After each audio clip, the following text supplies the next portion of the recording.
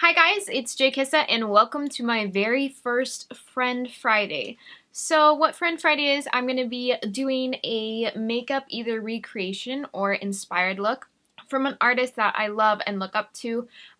This isn't always going to be a makeup artist, it can be an artist of different mediums. So I'm excited to celebrate other art with you and to share some cool looks with you. So for today's Friend Friday, I'm recreating this look from Ninablackwolf on Instagram. She's one of my closest friends. I call her my soul sister. She's a really amazing artist. She's talented with hair and always rocks this beautiful kick-ass makeup. So if you want to see how to achieve this Ninablackwolf inspired look, then let's get started. I'm going to start off by priming my lid with MAC Painterly Paint Pot. I don't have all of the same products that Nina used, so we are going to be mixing a lot of colors to get the same effect. Mix Cupcake and Simply Marlena from Makeup Geek. If you are darker than me, you can just go in with Simply Marlena. I'm going to be applying this throughout the crease to get a nice transition for future shades to blend better. Take any matte hot pink eyeshadow. I'm using Dollipop from Sugarpill. If you are darker, you can always mix in Love Plus. I'm using more of a dense crease brush to make sure the color goes exactly where I want it to in the crease. For my lid, I'm taking a medium pink eyeshadow. This one is from the Morphe 35U palette, and we're going to be packing this all over the lid. Moving on to the red liner, which is actually a liquid lipstick from Dose of Colors called Merlot. Make sure to be super careful when applying this. Nina didn't really carry her liner too far inwards, so I'm going to replicate that by just having the wing. Where the lipstick is still a little bit damp, blend it out just a touch on the lower lash line as well as the upper lash line to make sure it blends effortlessly. With that same smudge brush, take Love Plus and apply that all over the lower lash line.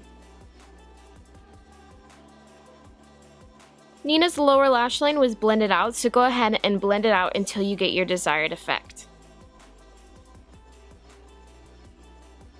I noticed there was a darker maroon in the outer corner, so I'm going to be taking Bitten from Makeup Geek mixed with 2AM from Sugarpill. And if you're a darker, you can always omit using 2AM and just go in with Bitten.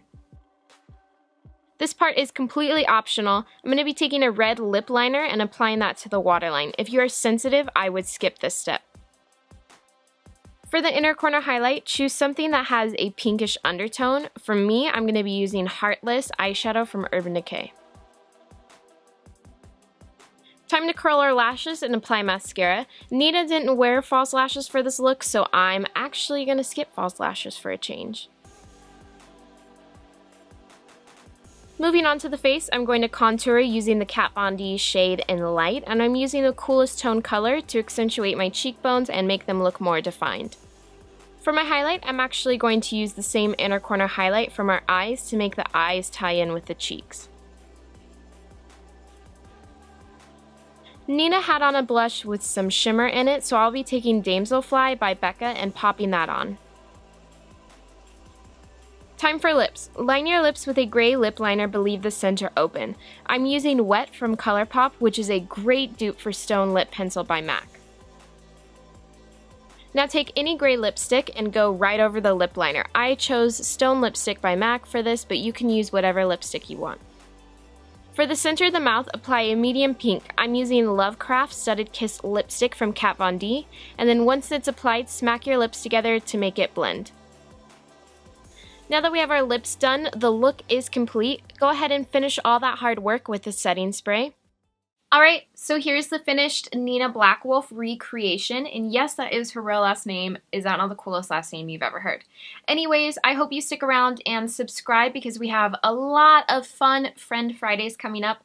I'm so excited to share this series with you, and let me know what you think down in the comment section below, and I will see you guys next time. Bye!